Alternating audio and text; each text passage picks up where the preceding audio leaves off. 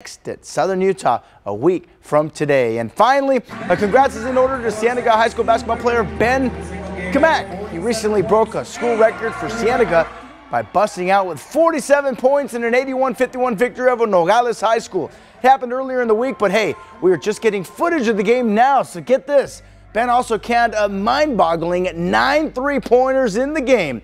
Both marks are school records. Now, if you're wondering, the state record for points in a game is 75. Thanks to some research from Andy Morales and All Sports Tucson. To put things into perspective, 8 players have scored over 60 points in a game in Arizona history, and over 20 have scored 50 points.